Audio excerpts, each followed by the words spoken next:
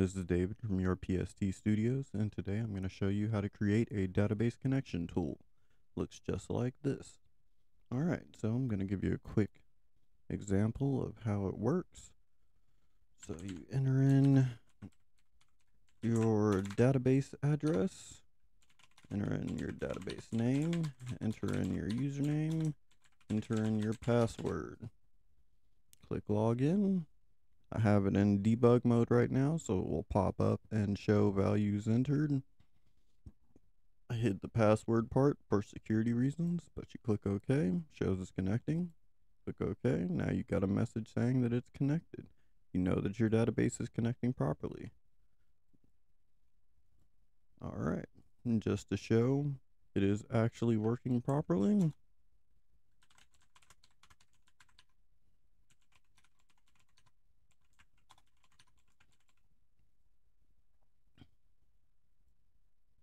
there's my error message showing that it is not working properly.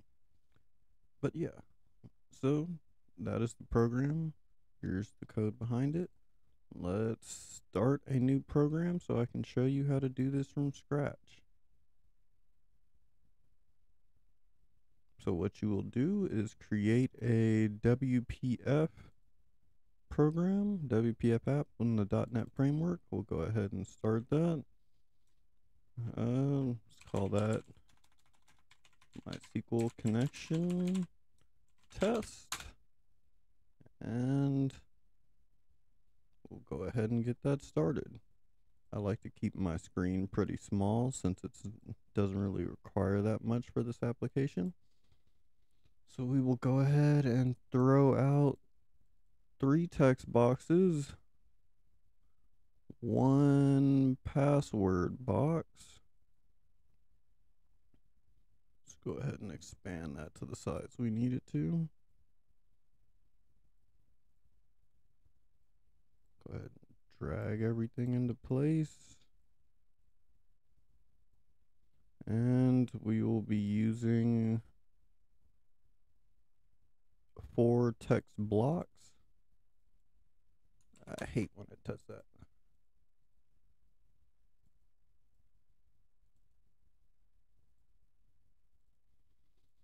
And lastly, a button.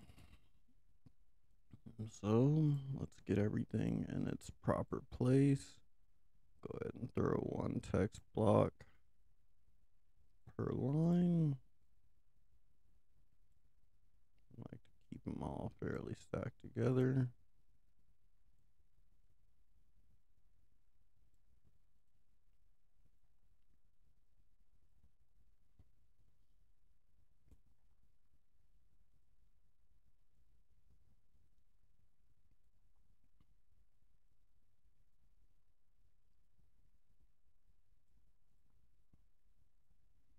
Let's expand our password box to 23 just to have it match the size of the others. Okay.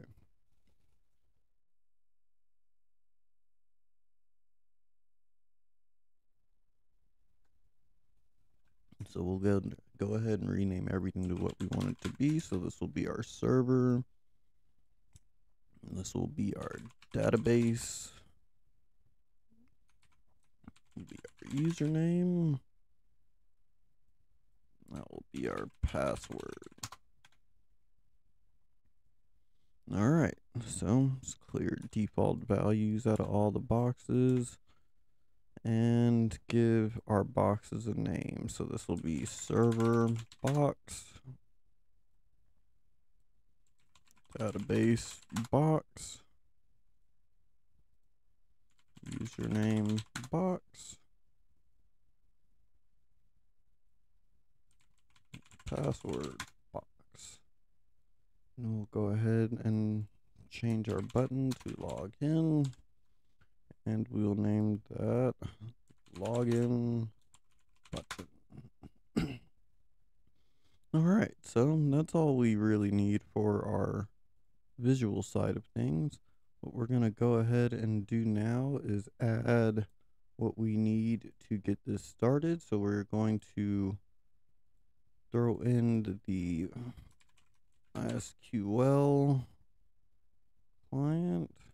So MySQL.data from your NuGet. You'll go ahead and click install on that. Give it its time to do its install.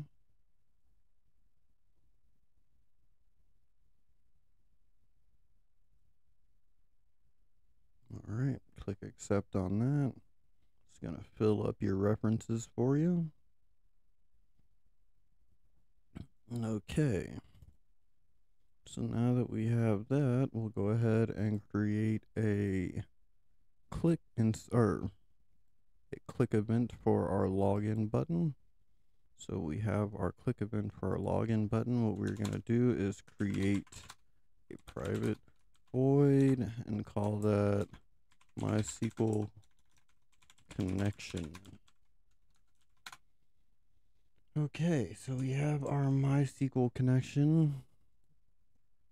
With that, we are going to create our connection string. And with that, we will put our server equals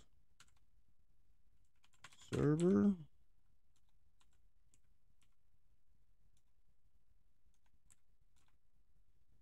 Do user equals user name. Let's go ahead and create these real quick just so it doesn't keep popping up like that. We're going to create string username, string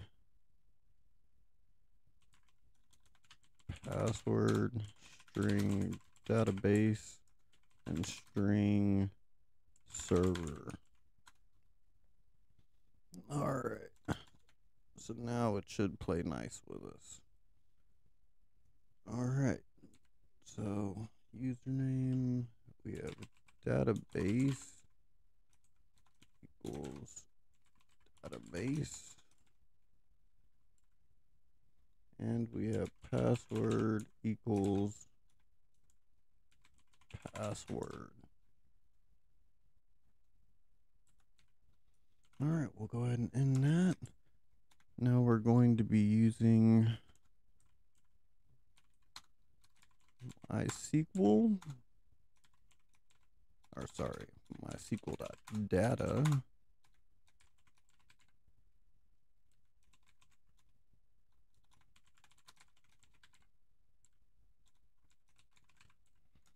And using MySQL.data.MySQL client. Sorry, I have a extension that fixes my code, and if it doesn't see it in there, it removes it from there to keep it clean. So you will see me having to fix that. But we will do MySQL connection con equals new. Sorry, MySQL connection con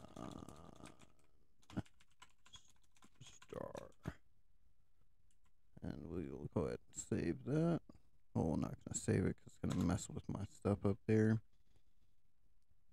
And then we will do on.open.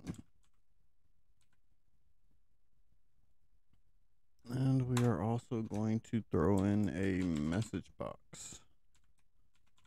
Show.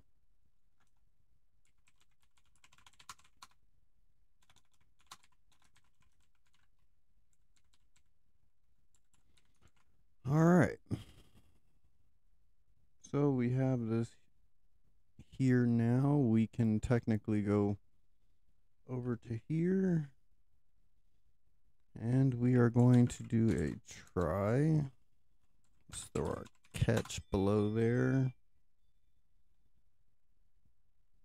And we're going to do catch with exception X.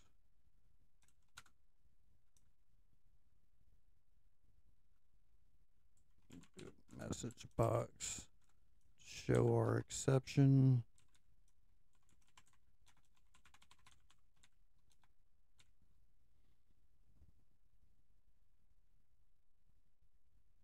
Go ahead and throw in our using.system so our exception shows. So using.system at the top. Alright, now what I like to do is throw in checks to make sure that all of our text boxes have actual content in them. So we'll do a if server box text equals not empty, and password box dot password, since it is a password box, equals not empty, and database box dot text equals not empty, and username dot box or dot text equals not empty. And then we'll go ahead and run our code. So we are going to do is take server, and that equals server.box.text. And we're going to do database, and that equals database box.text.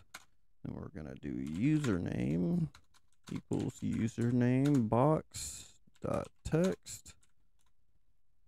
And then we're going to do password box dot password. And then we are going to use the MySQL connection to fire that off. And what I like to do is change the login button content to be close. That way you can close your connection back out. And I'm going to expand this a little more so I can get more content in there. And do close connection. All right.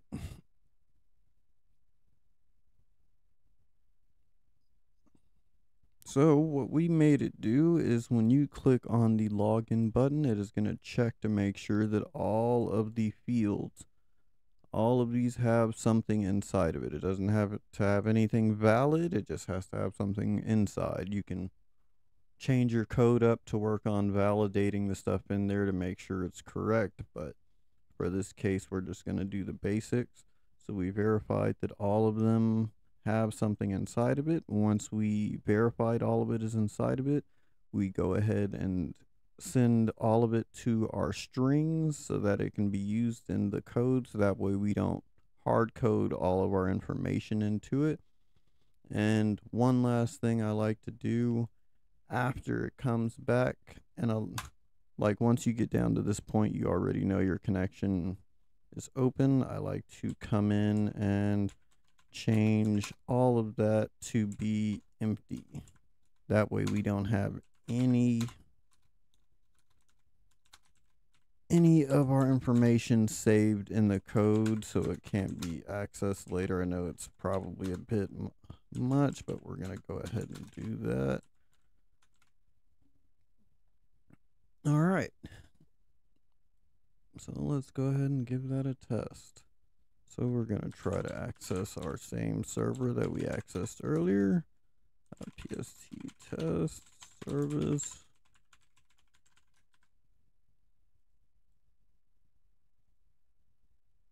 All right, and as you can see, our connection went through. I did not put anything to show it came through, but to make that work the way you would want it to, we can go ahead and do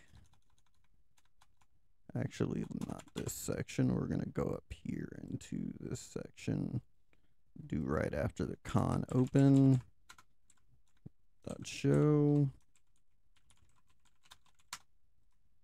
And then we'll do what server.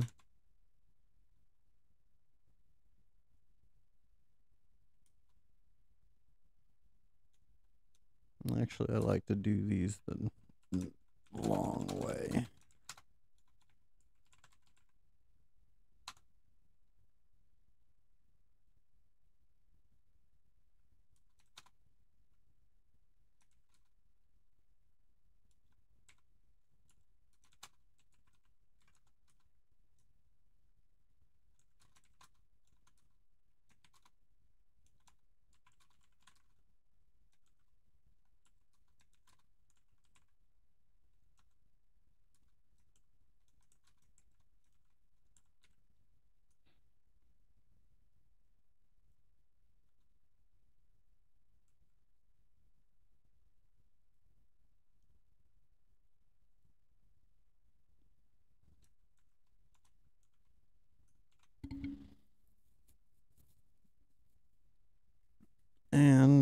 just to be able to close it out, I will go ahead and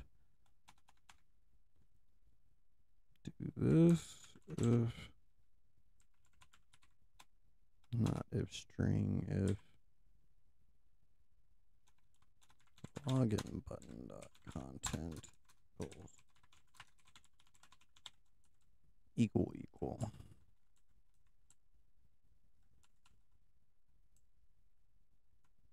And then to read that, we're going to do toString, just so we can keep the compiler happy.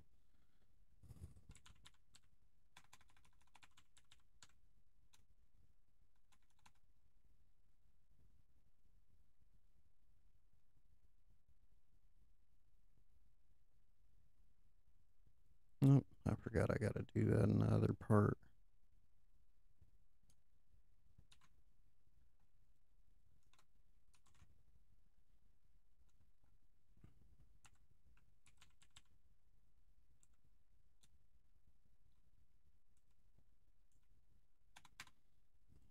Let me move this out to underneath here. Nope, can't do that. Alright, well, we'll leave it at that for now. But that is how you make a database connection tool. So we'll go ahead and test that one more time.